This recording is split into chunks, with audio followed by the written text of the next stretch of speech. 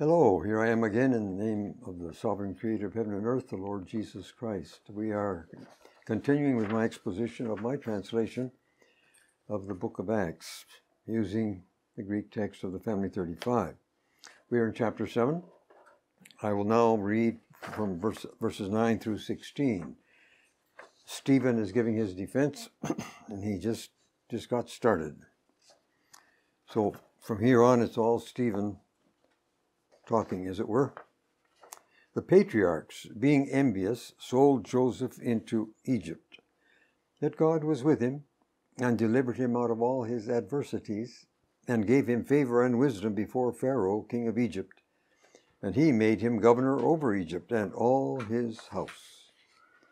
And a famine came upon all the land of Egypt and Canaan, even a great affliction, and our fathers could not find food.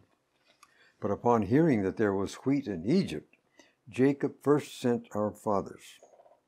On the second trip, Joseph was made known to his brothers, and Joseph's family was presented to Pharaoh. Joseph sent and summoned his father Jacob and all his relatives, 75 souls.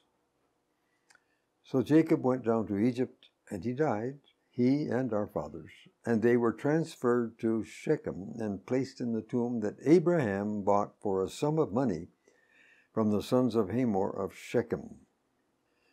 The first thing I wish to comment upon here is what is in verse 14. The rest is straightforward. We are all familiar with the story. It here says at the end of verse 14, 75 souls. Now, if you compare this verse with Genesis 46, verses 26 and 27, we get three numbers, 66, 70, and 75. Some people have argued that this is a contradiction. Not at all. All you have to do is pay attention to what the text actually says. The 66 said they are being out of his loins. Obviously, that excludes Jacob himself. All the wives, none of the wives were from Jacob's loins. And Joseph was already down in Egypt. So what you have is the 11 sons and their children. And they come to exactly 66. The 70 includes Jacob, Joseph, and his two sons. But that's all. So you have Jacob, Joseph, and two sons. You add 4 to 66, that gives you 70. No problem. So what about the 75? The 75 here excludes Jacob and Joseph, but includes 9 wives. That's Jacob and Joseph's 2 boys. So you take away 4. 4 plus 5 is 9. That would include 9 wives, so I understand. That's my judgment on it anyway. Probably some of the wives had already died in Canaan. For further discussion, please see the appendix How Many, Acts 7:14 against Genesis 46:26 and Genesis 46:27. That's the appendix in my New Testament here, the Sovereign Creator has spoken. Or you can find it free of charge on my site, French.org. Going on here then, we have another seeming difficulty exactly in verse 16. I'll read 16 again. They were transferred to Shechem and placed in the tomb that Abraham bought for a sum of money from the sons of Hamor of Shechem.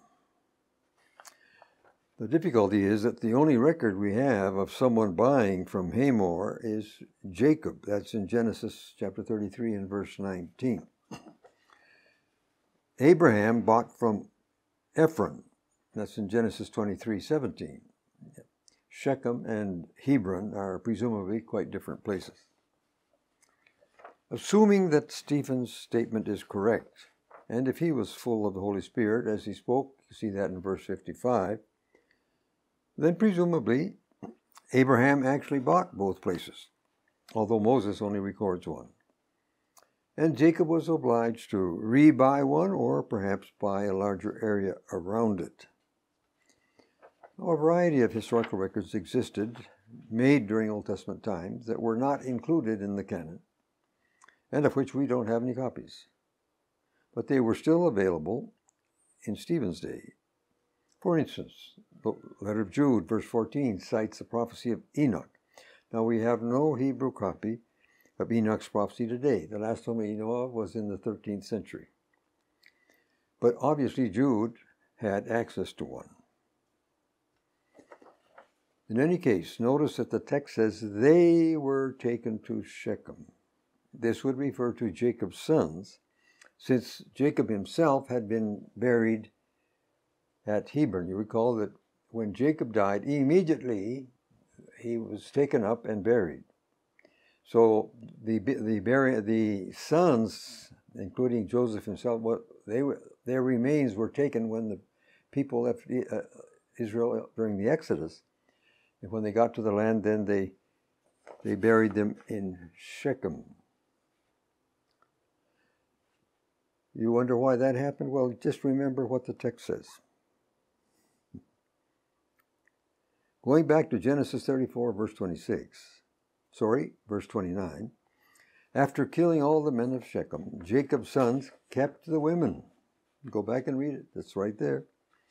Which is presumably where they got wives for so many men. They also got rich on the spoils of the town. So why not be buried there? So for further discussion, please see the appendix, Who Bought What From Whom. Again, it's the same appendix. But let's stop and think about it a minute. Do you remember when Lot was taken captive and Abraham set off to rescue him? As I recall, I haven't checked it, but there were over 300, Abraham had 317 or 327, over 300 men that were armed and ready to fight. Well, if you have 300 and some men, then you also have that many women and who knows how many children. In other words, Abraham had a whole small town with him. There's a number of people that were with Abraham would be around close to 1,000 people. Well, it just so happens that people keep on dying and people keep on being born and so on and such. So that very probably when Abraham got to Shechem, he probably had people dying, someone he had to bury. So he had to buy some property to bury his dead. And the same would happen for Jacob later on. So I deny that there's any problem here, though some people have tried to make a problem out of it. I take it that with total certainty, Abraham did in fact buy something there, only Moses did not record it in the book of Genesis. Going on now, let's read verses 17 through 29. Well, we have a longer paragraph this time. This is about Moses. Now, as the time of the promise was approaching, which God had sworn to Abraham, the people increased and were multiplied in Egypt, until a different king arose who had not known Joseph. This man took advantage of our race and oppressed our fathers, making them expose their babies so that they would not stay alive. At that time Moses was born and was well-pleasing to God. He was nurtured in his father's house for 3 months. When he was exposed, Pharaoh's daughter took him to herself and brought him up as her own son. So Moses was educated in all the wisdom of the Egyptians. He was mighty in words and deeds. Now when he was 40 years old, it came into his heart to visit his brothers, the sons of Israel. Well, seeing one of them being wronged, he defended and avenged the one being oppressed, striking down the Egyptian. Now he supposed that his brothers understood that God was giving them deliverance by his hand, but they did not understand. The next day he appeared to them as they were fighting and tried to reconcile them, saying, Men, you are brothers. Why do you wrong one another? But the one who was wronging his neighbor pushed Moses away, saying, Who made you a ruler and judge over us? Do you want to kill me as you did the Egyptian yesterday? Well, Moses fled at that word and became a stranger in the land of Midian, where he begot 2 sons. Verse 18, says a different king, and the word for different here in Greek is a different kind, so that it was either a different dynasty or perhaps even a different race, which is why, of course, that king would not know anything about Joseph, or might prefer not to know anything about him. Now, at the end of verse 19, my translation was sort of roundabout, making them expose their babies so that they would not stay alive. That's rather a strange way, but that's exactly the way it is in the Greek text. The Greek text is a roundabout, and I try to preserve that little deal. Doesn't make much difference, but that's how come that's why I did that. They had to expose their babies so that they would not stay alive, or they were not themselves obliged to kill the baby directly, but they had to get what happened to Moses. They put him out in a little whatever reed boat to see what would happen, and of course, if no one had taken care of him, he would have died. Anyway.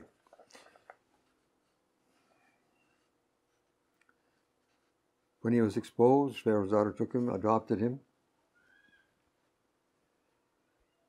When he was 40 years old, it came into his heart to visit his brothers, the sons of Israel.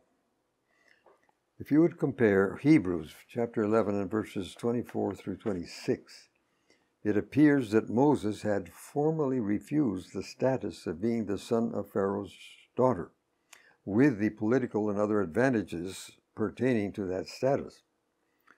Now, really, such an attitude probably did not sit well with Pharaoh, which is why he prepared to kill Moses when the opportunity presented itself. You'll find that in the Genesis account, which is why Moses took off running. So we come to verse 25, and I confess that I don't understand this very well. It says here, he supposed that his brothers understood that God was giving them deliverance by his hand.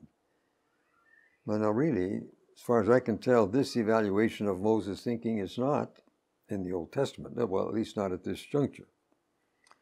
Did Moses really suppose that killing an Egyptian would make a difference? Or that God would give deliverance in that way? When we see him in heaven, we can ask him if you still want to know. But comparing this with verse 23, that's right above, we may conclude that it was God who put the idea of visiting his people in his heart. They did not understand. Well, they didn't have any reason to understand, actually, as far as I can see. So, we come now, the next thing I want to talk about is in verse 29. The rest is straightforward, nothing to comment about really.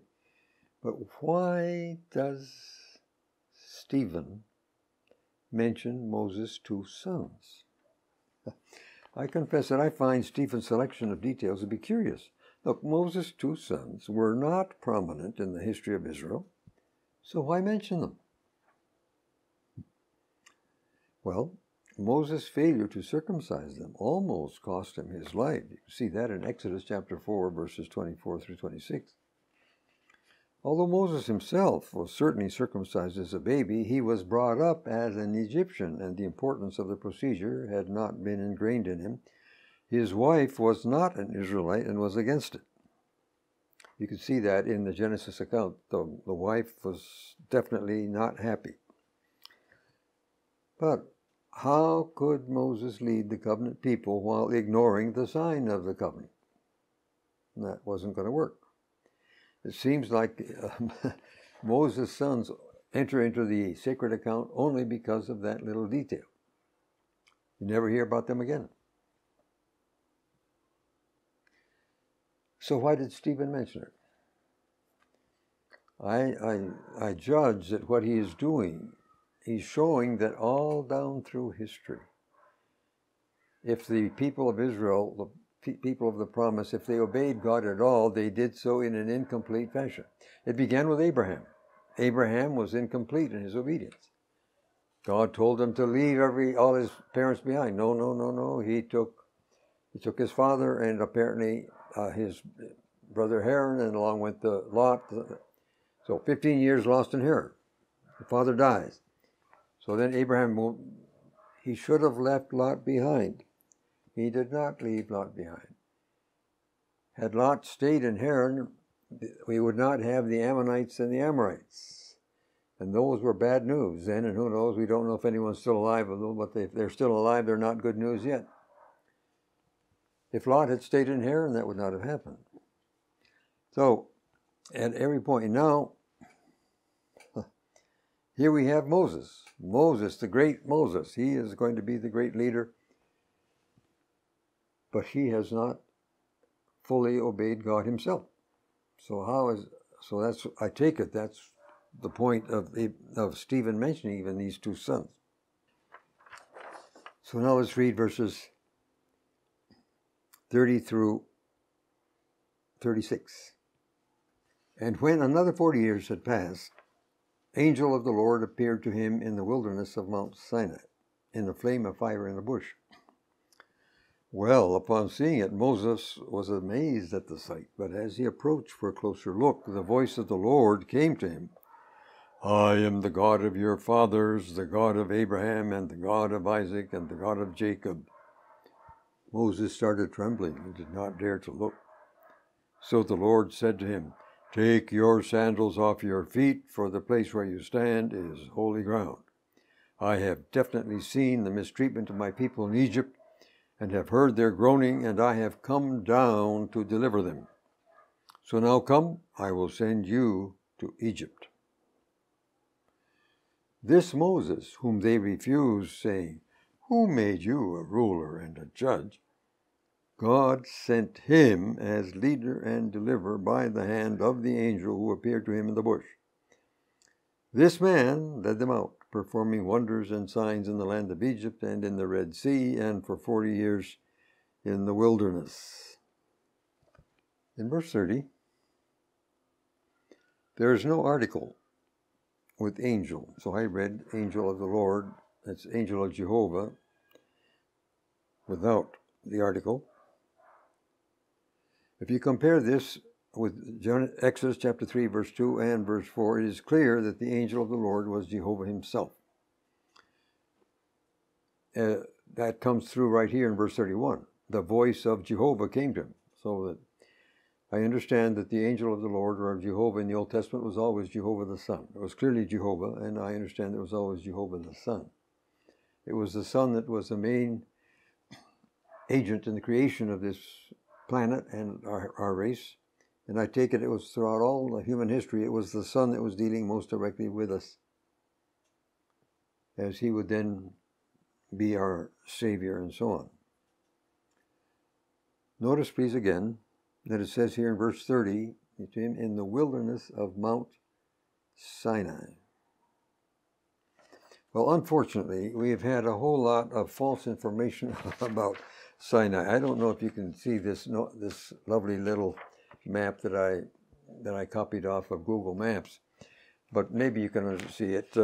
Here we have the two ears, right, of the Red Sea. This is the Suez, and this is Aqaba. Right here is what people call the Mount Sinai, where you have the monastery of St. Catherine. And there is a little mountain there, and someone has burned the top of it very, very kindly. But if you read the text with care, it's quite obvious that this could not be it, because they had a forced march of 3 days and 3 nights. That's why they had the pillar of fire by night, so they could see. The pillar of fire. Look, if you're trying to sleep, you do not want a pillar of fire, okay? You want it to be dark. So if you have a pillar of fire, it's for you to see. And the text is quite clear. They were going 3 days and nights. As a matter of fact, the land of Goshen is just right up here. They came right across here and came here to Ezion-Geber, which is now called Eilat. The true Mount Sinai is right about here on this side. The text is very clear. They were forced to turn aside and go into the desert. They came down here to a very large beach. It's a monstrous beach called Nueva. It's the only place anywhere around that would hold several million people, and it would. But the text says that when they left the route and went into the desert, Pharaoh said, aha, they have lost their way and they are lost in the desert. And so then he took off with his mounted troops, the chariots. Now look, it says, Pharaoh said, hey, they lost their, look, if they were on this side of the Suez, as people like to say, there's no way they could get lost here. They had been here for hundreds of years. They had probably hunted all through this area. They knew this place like the palm of their hand. There's no way they're going to get lost here. Not only that, if they were down along here, there was no need for Pharaoh to send his chariots. He could just send his foot soldiers. His foot soldiers could go much faster than they could go with all their animals and women and children. And they could, quite obviously, as a matter of fact, this gulf here is very deep. I think it's over 100 yards deep. It's very deep. But right here at Nueva, there is a land bridge right across, just a few feet under the surface, and it's several hundred yards wide. It's a causeway, so just exactly right for the people to go over. So anyway, Mount Sinai is in, or Mount Horeb is in Arabia. It is not in what people nowadays call the Mount Sinai Peninsula. I have an article on that as well. But I make a point of that simply because if you accept what they say about this and you compare it with exactly what the biblical text says, it makes the biblical text nonsense. The biblical text is stupid. If this is where Mount Sinai is, if it was this arm that they crossed somehow, it makes the account stupid, and I don't really consider that the Bible is stupid. Well, okay, that's my little blurb for today. Notice that when God introduces himself here in verse 32, the Lord Jesus used this later on to prove the resurrection to the Sadducees. You'll remember that maybe. That's in Matthew 22:32. But the actual account is in Exodus chapter 3, verse 6, where God said this to Moses. Notice that verse 34, God says, I have come down to deliver them. Come down from where? Well, I assume from heaven, obviously. And I would say that whenever the text says that God comes down, or whenever he comes down, whether the text says it or not, it is to intervene in human affairs. He's going to come down and intervene sovereignly, make a sovereign difference with what's going on down here. That's what happened here. God came down. He came down in person. It was God himself that was talking to Moses there. He was there in person. So he said, now I'm going to send you to Egypt. Now we start to get close to the point of Stephen's speech. It wasn't a defense. He knew good and well it was a kangaroo court. It was all a farce. He didn't try. He was simply giving a prophetic and condemnatory message, if you like. Those guys who said, who made you a ruler and a judge?